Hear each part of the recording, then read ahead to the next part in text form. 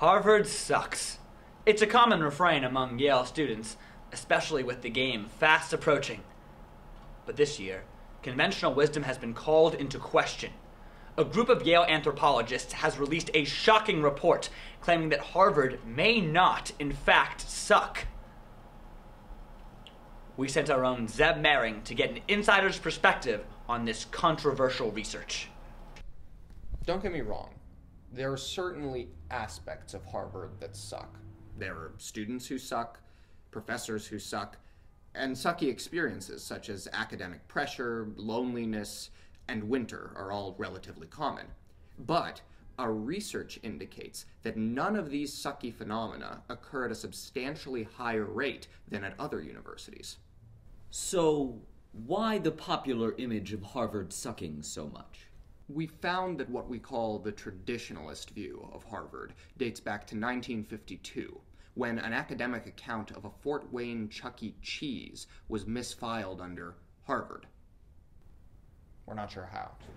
Although Mr. Sanford insists he is not a, quote, Harvard apologist, the Yale community has reacted in a big and angry way. Harvard sucks! Harvard sucks! Harvard sucks! Harvard sucks! Harvard sucks! Last year, they said none of the residential colleges are actually the best. Next year, they'll probably be saying DJ Action doesn't spin all the hottest sounds on the planet. This is just the sort of, and I hope I don't sound too harsh here, pseudo-scientific bunk that I often find flowing out of the anthropology department. Harvard doesn't suck. Chimpanzees have societies. Hey, that's my parking space. Who would say Harvard doesn't suck? I mean, what about all the grease on their pizza? What about that diaper someone found in the ball pit? While a clear majority of students and faculty have expressed outrage at the report, a few have called for a more moderate response. Among them is Clark Professor of Philosophy, Shelly Kagan. I don't think it's fair to blindly condemn them before even reading their report. I think we should first read the report and then blindly condemn them.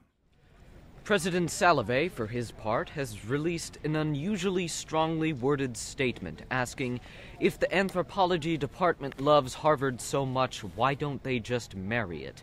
The statement continues, I hope they die. Literally. All of them. I want them all to be dead. I, President Salovey, am going on record to say that the anthropology department should not be alive anymore. Carve these words into Harkness Tower. For once, a message we can all get behind. Thanks for the report, Zeb.